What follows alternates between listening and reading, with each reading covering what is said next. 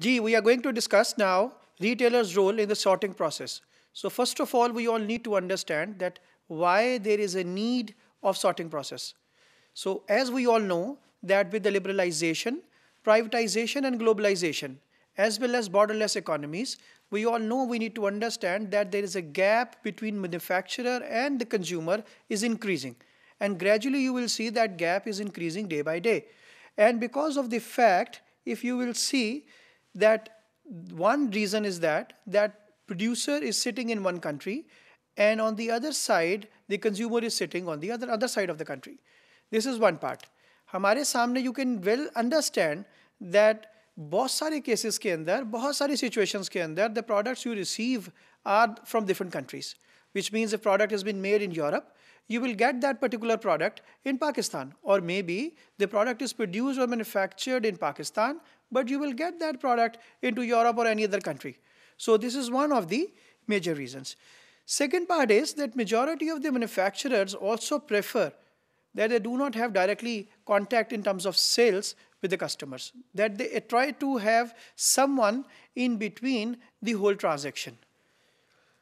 So if you see who can be in between the whole transactions, so there can be the intermediaries.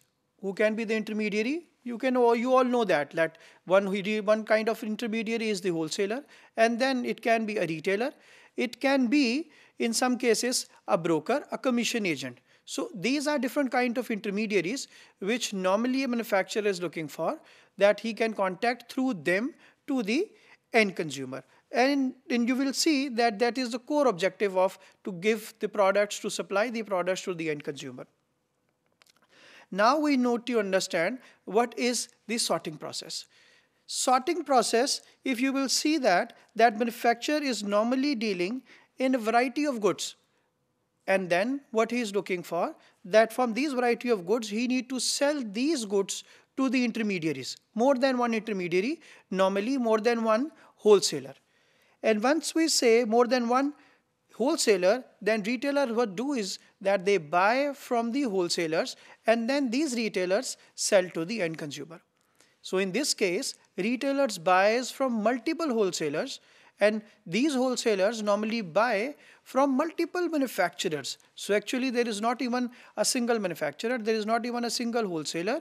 There are multiple wholesalers, there are multiple manufacturers, and they all normally contact the retailer. Or what the retailers do in this case, they sell these products to the end consumer. So this whole phenomena where the product is reaching to the end consumer with this channel is called sorting process in the world of retailing. Let me explain you in this diagram, which will really help you in understanding the whole process. So for example, there is manufacturer brand A and there is a manufacturer of brand B. So for example, manufacturer of brand A is selling its product to the wholesaler X, and that wholesaler is selling its product to the retailer, and retailer is selling to the end consumer.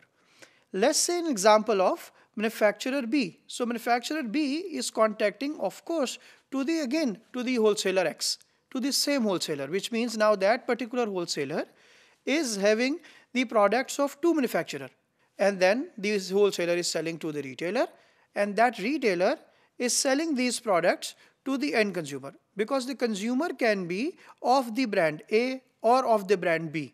Let me give you some other example also. So we have in the list manufacturer brand C also, manufacturer brand D also, E and F you can also see, which means there can be multiple manufacturers. And they can be, for example, one manufacturer can be, for example, of beverages, one manufacturer can be, for example, of juices, one manufacturer can be of maybe grocery, one manufacturer can be of oil. So maybe the different customer needs have been met accordingly by these manufacturers. So these manufacturers normally will deliver to the wholesalers X, Y, and Z, to the different wholesalers, and these different wholesalers will provide these products, will sell these products to the retailers, and then these retailers will sell to the end consumer as per the need of the consumer. If the consumer is looking for, let's say, brand A, he will get that brand A from that particular retailer. If another consumer, let's say he is looking for brand B, or maybe the same customer is looking for brand B, then in this case he can get that particular product also from that retailer. So we have here example, if you can see, all customers here.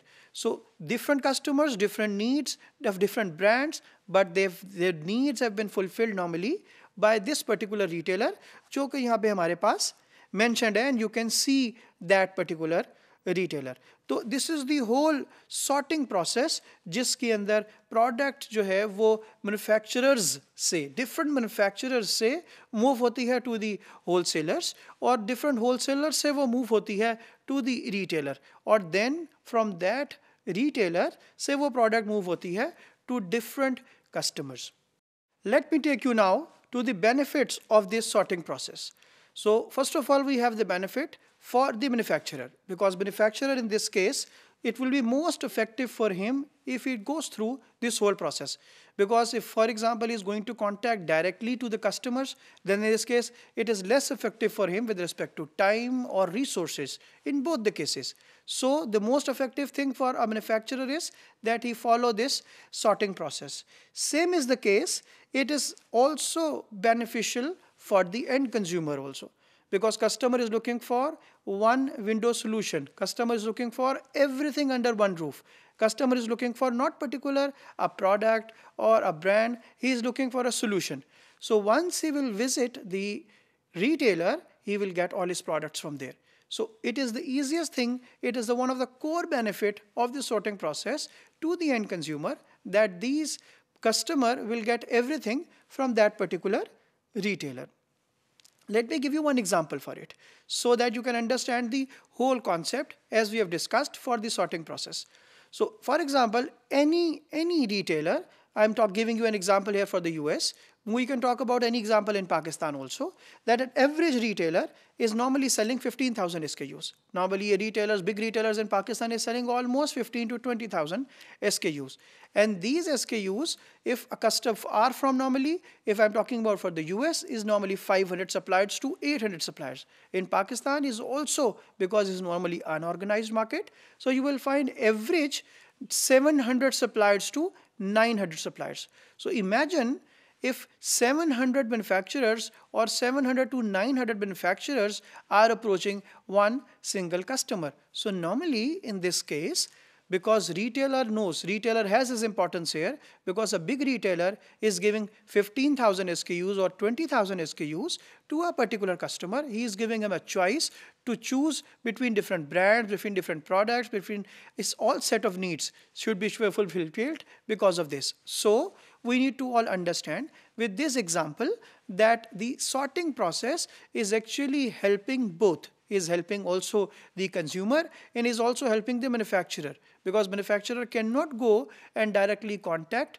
all these customers which are available in the country or in the other countries. However, if the retailer is available, that retailer can really approach these customers and can really sell all manufacturers products, all supplier products at its one place, which is the retailer place. So this concept will really help you in understanding, and this example in front of you will really help you in understanding the whole concept.